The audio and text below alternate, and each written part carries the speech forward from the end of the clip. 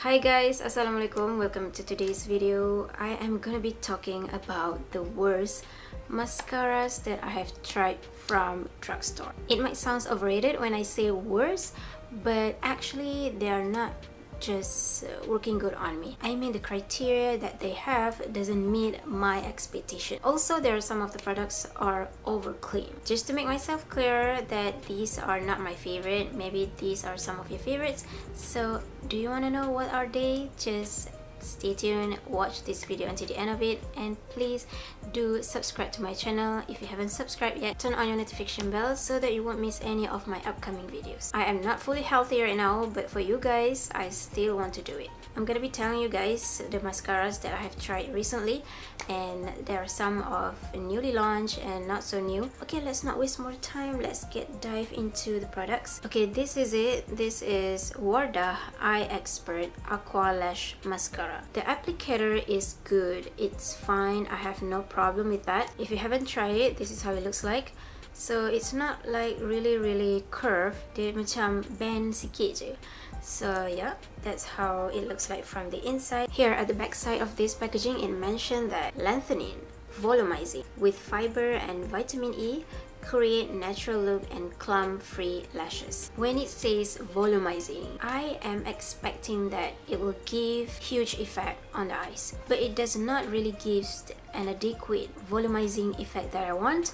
So I think this is just kind of like very natural look on the eyes. It is clump-free, yes, I agree with that. It takes about 1 or 2 minutes to dry and set on the eyelashes, but I can still feel that tacky texture on the eyes even though it is dry. I have tried it, but when I keep touching it, it still feels tacky. But actually the formula has dry, so I don't like that kind of feeling. It's just make my eyes feel sticky, irritated, and not comfortable. It's drying but not totally drying, you know what I mean? Okay, so that's the first one. The other product is from Rimmel brand. It is Scandaleyes Volume on Demand, and it says here waterproof. The applicator is okay, but it's just a little bit big, but I think I don't have any problem to apply it on my eyelashes, and it really separates my lashes evenly. It is waterproof, yes, it claims to be waterproof, and it is waterproof. The thing that I don't like about this is that it doesn't really gives me curling effect that I want. Even though I have curl up with my curler, of course I curl it with my curler first, but it still doesn't give me that volumizing and curling effect. So from the website, it says waterproof, clump-free, flake-free, smudge-free, 24-hour wear, customizable volume. I don't feel that it is volumizing or curling.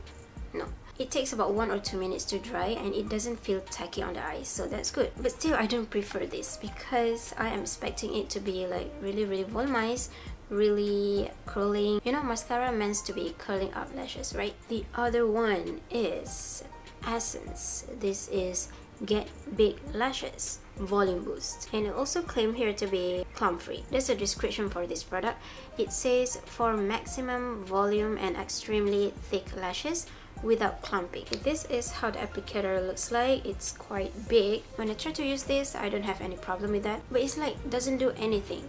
It's like not curling up, not volumizing my lashes. I feel a bit sad about this because I was influenced by one of the YouTubers, beauty YouTubers, saying that this is good.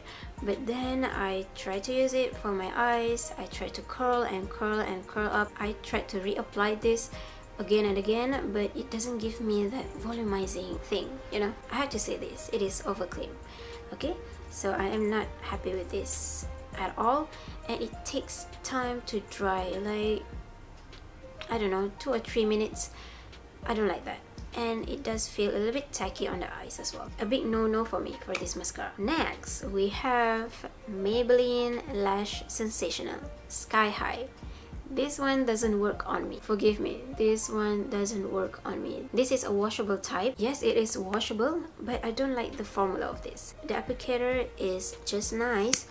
It has a straight wand, and it is flexible. Like, you can bend it. Okay, so yeah, that's the thing about this one. It's different than the others, but I don't prefer this formula.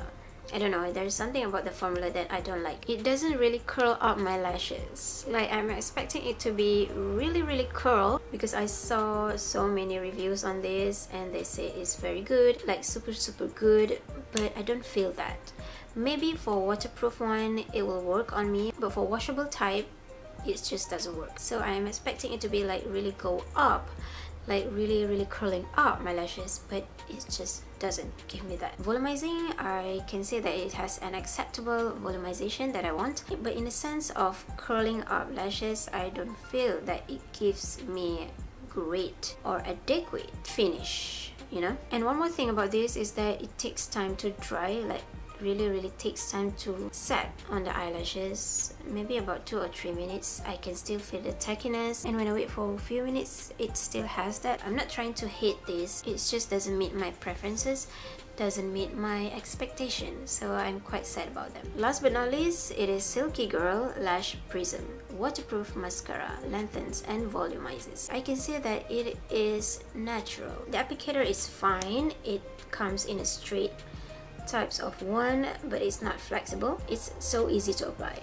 Okay, so easy to apply. It claims to be waterproof and smudge proof, and from the website it says here it designed to add volume, lengthen and add curl to lashes. In terms of curl, I really have hard time with that issue. If you have followed me 2 years ago now, you'll know that I have super straight lashes. It's like really downward, not curl at all, so I have hard time to curl it up again and again. Like I have to count 1, 2, 3, 4, 5, 6 until 10 until I get that really curl lashes. That's what I do every time when I want to apply mascara, but still it doesn't give me curling effect that I want. It's like it's not enough for me, it's not enough. And I was influenced by other YouTubers as well to buy this because she said that this is good.